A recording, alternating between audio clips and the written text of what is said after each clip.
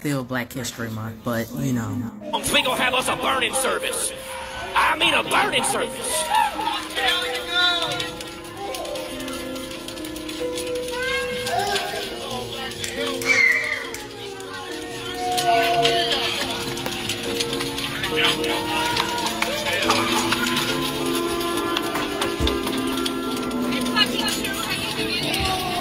How long y'all think it's gonna be before they go back to burning crosses on people's lawns?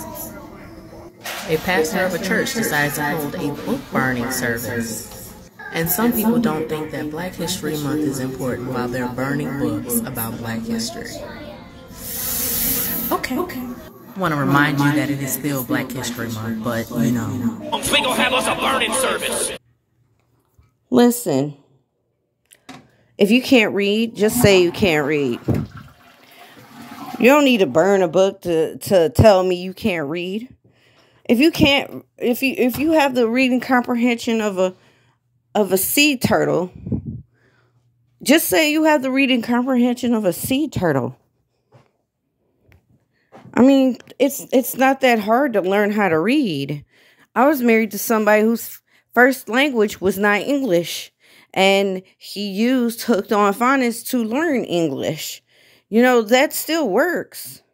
His English was, you wouldn't even thought he sounded like as if he was born in the United States, not in an overseas. But just say you can't read, write, or comprehend. You know, just say that. It's not, you know, I'm not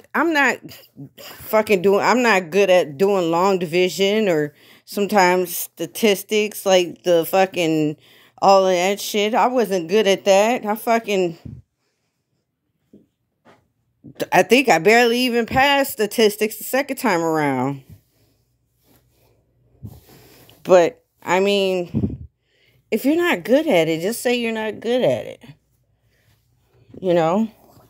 The new math my child was doing years ago, which was fucking weird to me.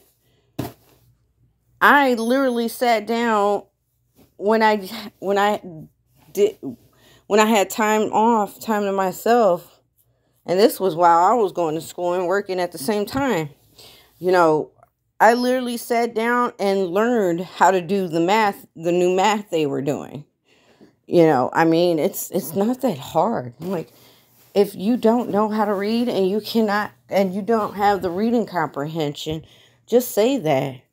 Burning books just tells us in so many words that you cannot read and you cannot comprehend. And so you're going to make everybody else suffer because you're mad that Black people and indigenous people and brown people exist on this land.